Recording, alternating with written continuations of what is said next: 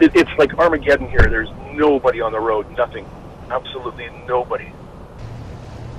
There's not one vehicle on the road. There's a few, service vehicles like police cars and fire trucks, but they're just kind of they're in a daze. I think they've just been going nonstop. We stay in Timberley, which is basically on the north side of town. The fire came from the south side of town.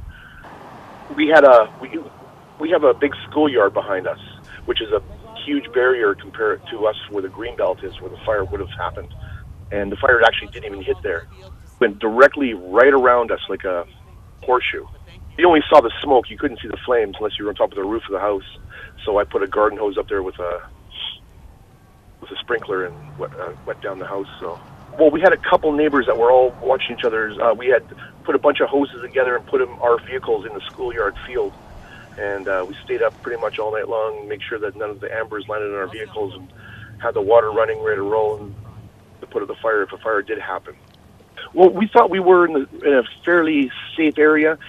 I didn't want to get caught on the 63 when the fire moved that way down towards there into a gridlock situation. I thought that would be a more dangerous situation. It wasn't really a protecting the property situation. It was, do I want to get stuck in a gridlock situation where if a fire did happen and I'm on the 63 and I get surrounded by it, because the wind did shift east on us, right? And that went right towards 63.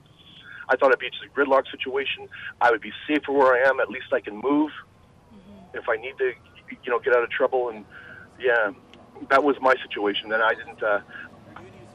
It was basically the cops said, the police officers had asked us if we're staying or we're leaving. They asked us to go, and they said, okay, well, leave a number for your next of kin. That's pretty much what they had said to other people. Not me personally, but what I had heard.